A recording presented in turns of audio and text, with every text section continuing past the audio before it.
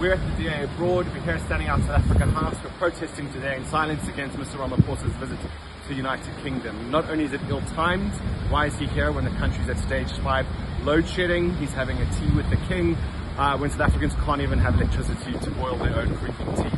Mr. Ramaphosa should be at home trying to fix the problems that we face as a country. We're also here protesting against the war in Ukraine.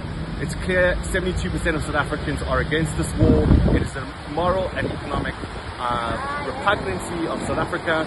It is not a good idea for us to be associated with this war. It's driving up inflation in South Africa at a time when many households cannot afford the basics.